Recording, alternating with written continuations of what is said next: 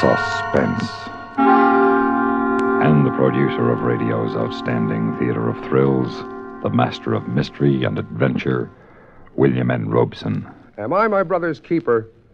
Has often been the agonized cry of mankind when the troubles of his fellows have been heaped upon his shoulders. Our story tells of a man who was not his brother's keeper, but who was designed to be his brother's corpse. And it requires one actor to play identical twins. Now, dual identity roles are difficult enough in the visual medium, but they can be solved by technical tricks. In radio, they depend completely on the vocal skill of the actor. That is why we have asked one of radio's finest actors, Mr. Karl Swenson, to complete this assignment. Listen then as Mr. Swenson stars in The $5 Tip, which begins in exactly 1 minute. Another visit with Joe and Daphne Forsythe. Joe, Yeah, Daphne. you think I should go on a diet? No. But I'm adding weight. Only in the right places. Flatterer. Seriously, if I put on any more pounds, I'll be out of style. What style? The current one. It calls for that slim, chic look. The beanpole look, you mean. Boy, I don't get it. Here we are, citizens of the healthiest country on earth, with hundreds of different kinds of good food. And what are Americans doing? They're starving themselves. Well, it's fashionable. I don't want you to lose interest in my figure. Don't worry, I won't. Say, speaking of that, look at this. Here's a figure with real interest. Oh? $45 billion. It says here in the paper that the investment in United States savings bonds has reached more than $45 billion. What do you think of that figure? That's a lot of money. And just think, every $3 invested in bonds pays back $4. That's real interest for you. I know. And every savings bond is guaranteed by the government. Right. Oh, Joe, I wish you cared about my figure the way you do about those bonds you buy every payday. Honey, I've got great interest in both. Well, you just see that you stay that way. And now, $5 Tip, starring Karl Swenson. A tale well calculated to keep you in suspense.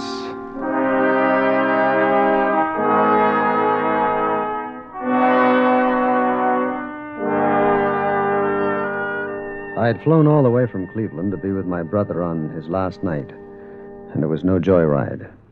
His picture was on page 1 of the Tribune under a big black headline. Governor denies appeal. Jardine to die tonight. On the plane, they all looked at me like I'd broken out of death row. I couldn't blame them. Tommy Jardine was not only my brother, he was my identical twin.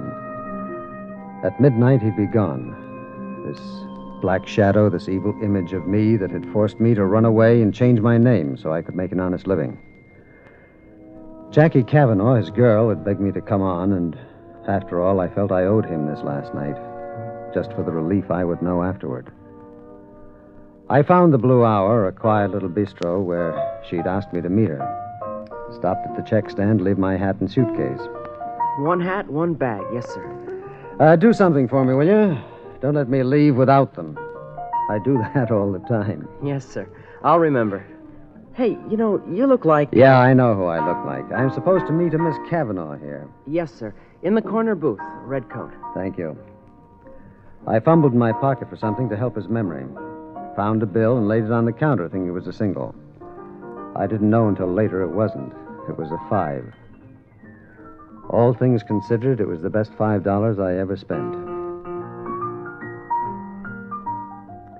Jackie Cavanaugh was staring into her scotch, looking very lonely. And she had reason to. She'd been in love with Tommy for as long as I could remember. Sit down, Mark. Thanks. What time will we do over there? 8:30. No visitors until 8:30. The warden's a bearcat for rules. You're looking more like Tommy every day, Mark. There's nothing I can do about that. Try to be kind to him on his last night, will you? Yeah. I'll try.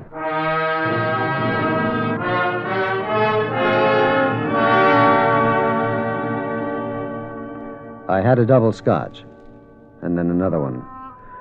And we sat there for a half hour with Tommy's picture staring at us out of page 1. Then we slipped out a side door and caught a cab for the prison.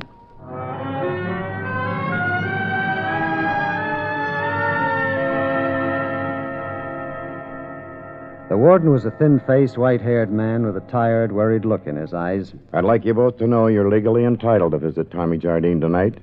But I must also make clear I don't approve of it. Why not? He's facing the greatest trial a man can be put to. He can do it best alone. He's called for his parish priest. 2 of them are down there now. But if you insist on seeing him, you'll have to decide now. In 5 minutes, the main gates will be locked until after the execution. Mark, I think I'll stay here. Well, I thought... So did I. But I just can't bear to go through with it.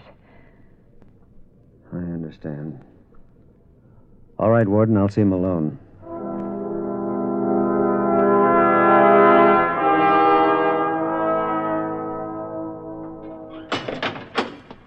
So you're the twin brother, huh?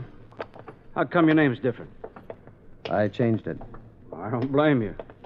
You know, it's funny, up to now, we didn't believe he had a twin brother. Thought it was all part of the act. What act? Well, you know, it's against the law to execute an insane man. You mean Tommy is... Crazy as a coot. Or at least that's what he'd like us to think. It's turned into an endurance contest. 3 days and nights without a let-up. And you know what it'll add up to, don't you? He'll go to the chair, sound insane, and we'll go to the nut house. The priest is in there with him. All right, go ahead. Excuse me, Father. Yes? You got company, Jardine. Hello, Tommy. Huh? What do you know? So you had the nerve to come after all. Padre, shake hands with my brother. I'll be back in 15 minutes, Mr. Heston. Hey, listen to me, you idiot. My name is Heston. Mark Heston. Shut up, Jardine. Look, do I have to die to prove it? Padre, how can I convince him? What can I do? Look at him, on. You see what I mean, Mr. Heston? It's been going on like this day and night. He's driving us nuts. He'll be all right. Funny. Seems to come over him every so often. Perfectly rational 1 minute, and then... Yeah. Well, Padre, see you in 15 minutes. Tommy. Tommy. Huh? What happened? Did I do it again? Yes, son. You said you were Mark, just like before. Oh. Mark? I'm sorry, Mark. I don't know why. We understand, don't we, Mr. Heston? Sure. Is there anything I can do for you, Tommy? Afterwards? Well, he does have some personal affairs to clean up. Yeah, I'll be leaving some cash for one thing. In a safe deposit box in Detroit. And, there's a car and some personal stuff. That'll all go to Jackie.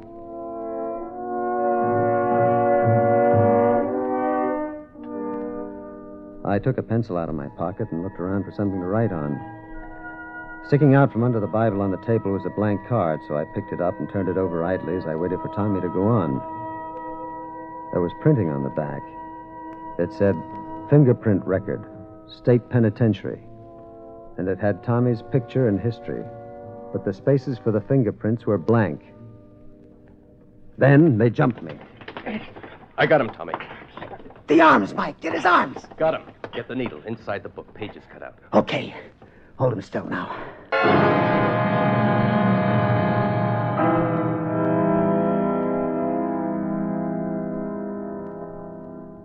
All right, come on, Jardine. Wake up. All right, snap out of it, Punk. All right, get the leg out from under you. That's a boy. All right, now... Hey, wait. What are you doing? What is this? Look, Jardine, will you save the act for the newspaper boys, huh? Look, I'm not Jardine. I'm Heston. I'm Mark Heston. I'm Marilyn Monroe. Hey, wait, listen. Oh, you listen, Jardine. I'm fed up with this act. You either play ball or job or no job, I kick your teeth in. Let go of me. What are you doing?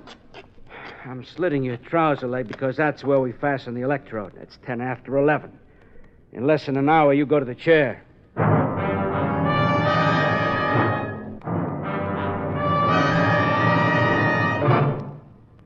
In a moment, we continue with the second act of Suspense.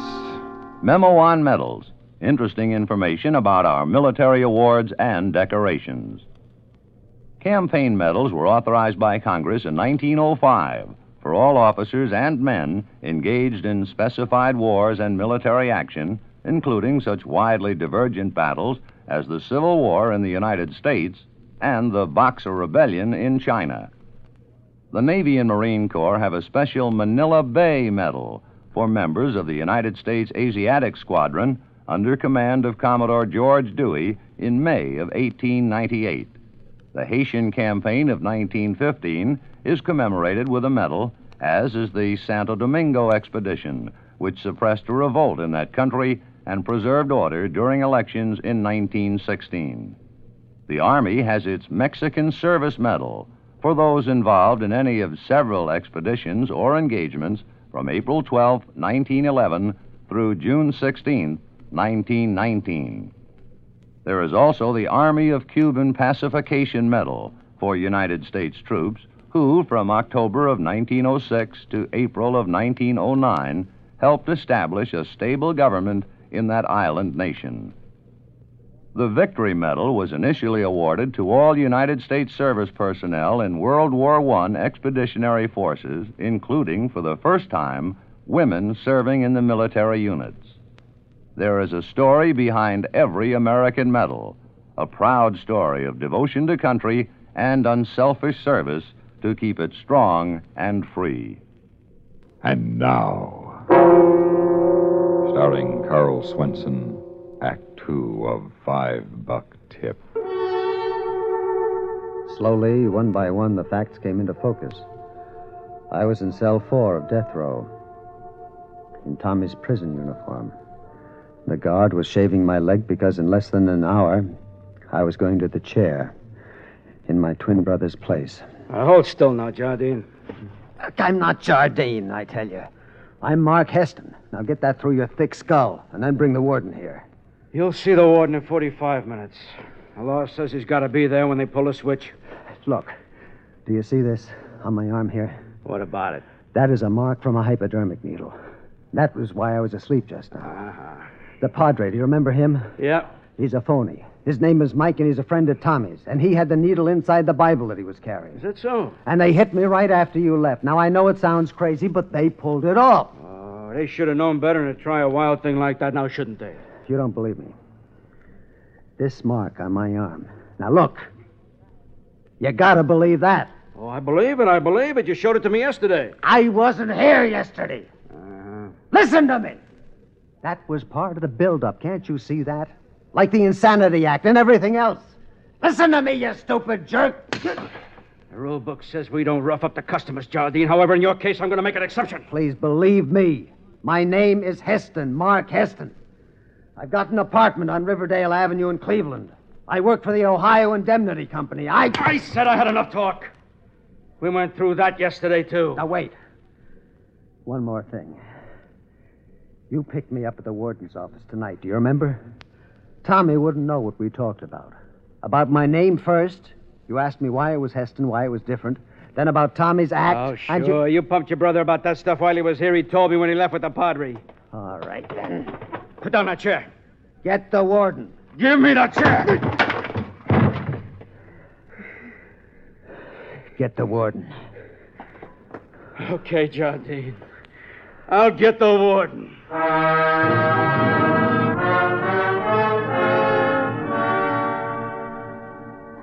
I can't stand it. I can't stand it another minute. Look, warden, I gotta get her out of here. She's going to pieces. Can't you see that? I made that clear to you, Mr. Heston. The main gate's locked until after the execution. Regulations. Can't you forget? Let me go. I can't stay here while they kill him.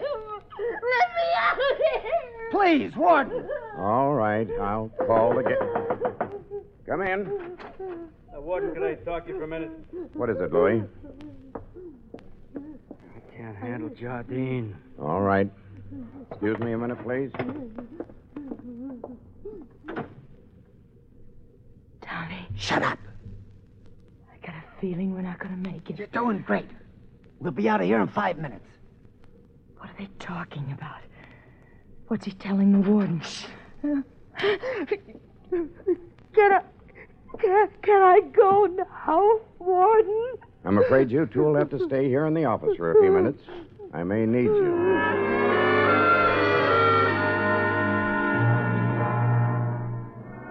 Well, let's see now. I got off the plane at the airport and took a cab to a bar called the Blue Hour. She said she'd be waiting there for me. Jardine, listen to me. Don't call me Jardine. I'm Mark Heston. There's only a half hour to go, Tommy. This won't do you any good. Warden, please, listen to me. He has been planning this for weeks. The girl, too, and that phony padre. They had it all worked out right down to the pinprick in his arm. Now, please, just let me talk to them. Give me 2 minutes with them. That's not much to ask, is it? The girl couldn't take it. That's an act. Can't you see that? It's an act. Louis. Yeah, Warden. Mr. Heston and Miss Cavanaugh are waiting in my office. Bring them down here. Yes, sir. Well, what about Mike? Mike? That phony padre. He left. He said he couldn't do anything more for you. Said it was up to the prison chaplain now. Chaplain, Warden, can't you... Tommy, listen to me. Tommy, I'm not Tommy. I'm Mark Heston.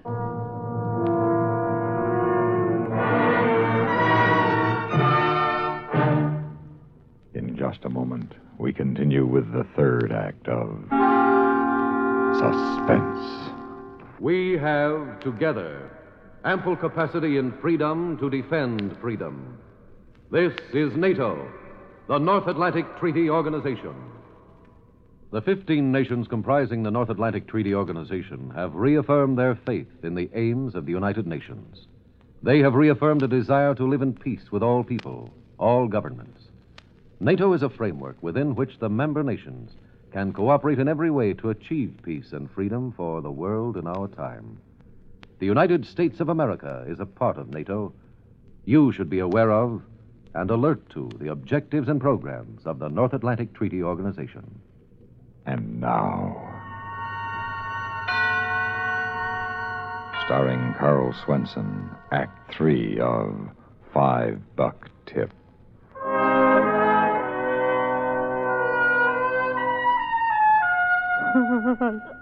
I'm sorry, Tommy.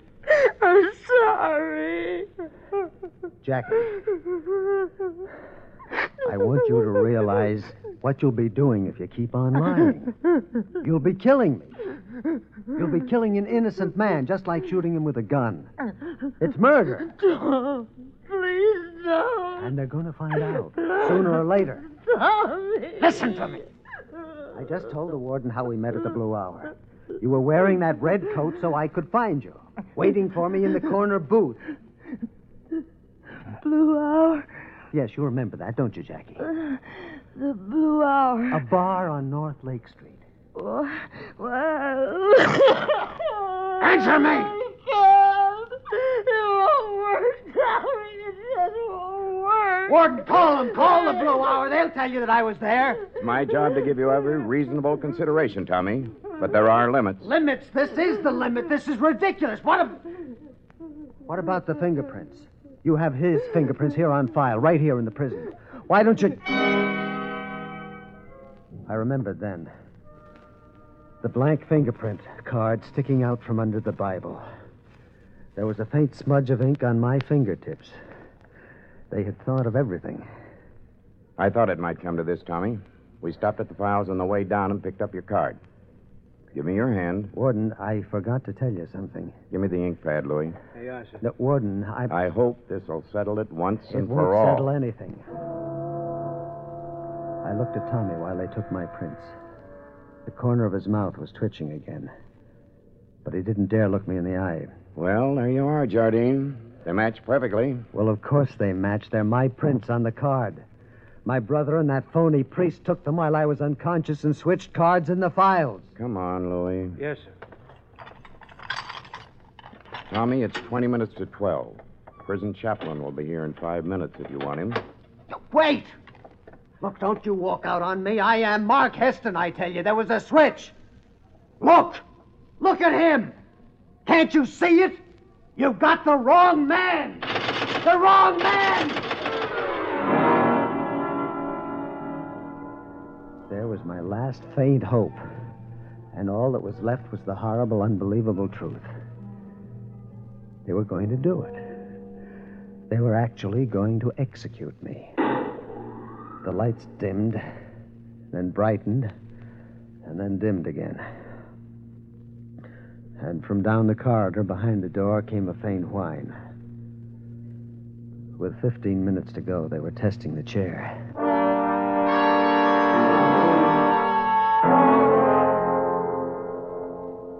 15 minutes. The prison chaplain came in. I had nothing more to say, nothing anyone would believe, so I told him to go away. Then Louis came back with a couple of assistants, and they shaved my head. 8 minutes. 7.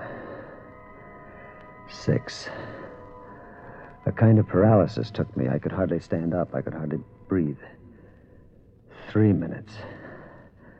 The chaplain came back again, and more guards. Finally, the door to the block opened, and the warden walked toward my cell. The hands on the clock over the door were almost straight up. The time had come. The warden moved slowly through the crowd of witnesses, white-faced and shaken. He took my arm. Come on, Mark. Okay. There's nothing left to... Wait. You called me Mark.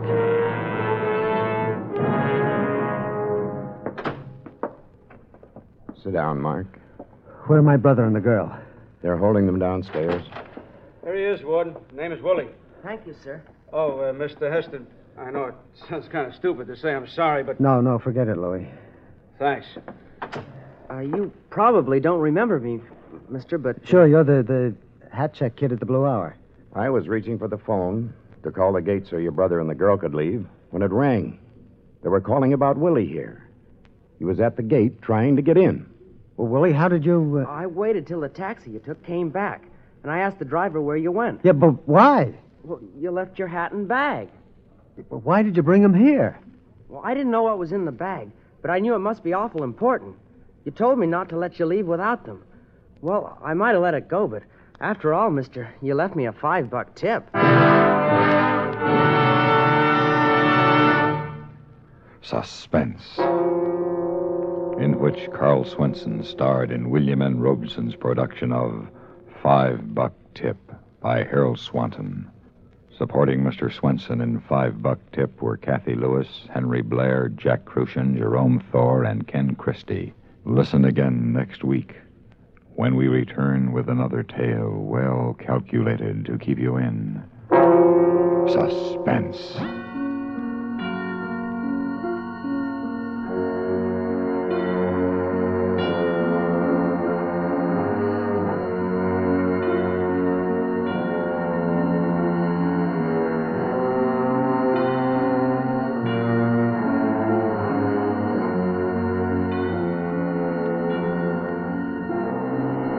Suspense has been brought to you through the worldwide facilities of the United States Armed Forces Radio and Television Service.